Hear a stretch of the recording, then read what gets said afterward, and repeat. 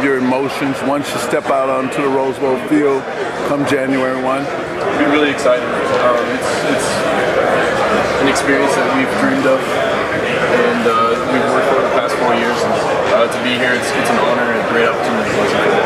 Who's your inspiration in life? I'd say my father. He's done a lot for our family, and he's never complained. He's put our family before himself, and he's a guy that I really look up to.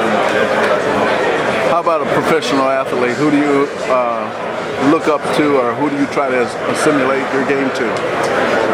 I'd say I would look up to Marcus Mariota. He's been a guy that I've watched a lot of, and had the opportunity to meet a couple times. He's been a great leader, great mentor, great friend, and he handles himself very well. I think that's something I'd like to do. What do you think it's going to take to come out victorious against Wisconsin? A full team effort. Great performances on all three aspects of the game: special teams, offense, defense, and executing on big plays. How about your academic achievements? How important is that to you? And how do you stay so committed with football and academics? How does that play into your equation? My parents did a good job of instilling good habits in my brothers and I. Ever since we've been little, we've handled our academics, and that's a huge emphasis that my parents wanted on us.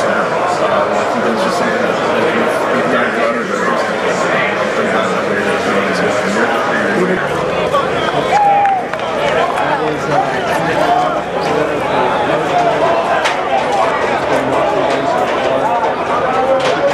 George with the Inland Valley News reporting from the Rose Bowl in preparation for the big game coming on January 1 between Oregon and Wisconsin.